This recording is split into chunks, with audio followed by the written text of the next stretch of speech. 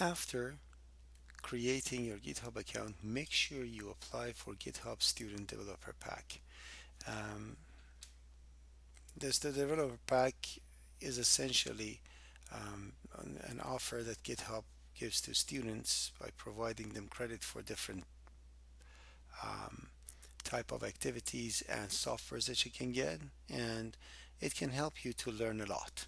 So Google GitHub Student Package and click on GitHub Student Developer Pack and click on Get the Pack. Go on the student part. You can read all these things and see what are the things that they're offering, but they're all free and it's amazing to be used.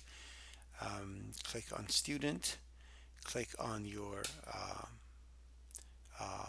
email address. That's why I mentioned and I asked you to create an account using your Seneca email ID. Now it actually checks and makes sure it knows that you are from Seneca College of Applied Arts and Technology, and you say submit your information.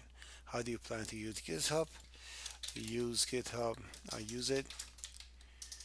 I use it for developing my assignments, my projects, and collaborate and with my classmates and learn